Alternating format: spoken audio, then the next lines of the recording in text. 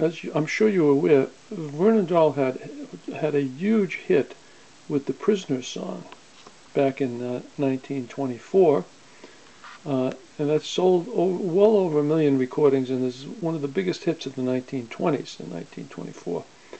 And so I'm going to feature this unusual selection done by a Portuguese artist by the name of Manuel Carvalho.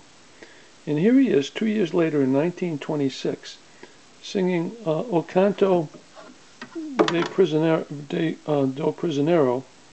which translates into the Prisoner song, same song, and the same two people backing it on instruments as backed Vernon Dalhart's recording, and they were Carson Robison on guitar and Lou Raderman on viola. So here it is from 1926.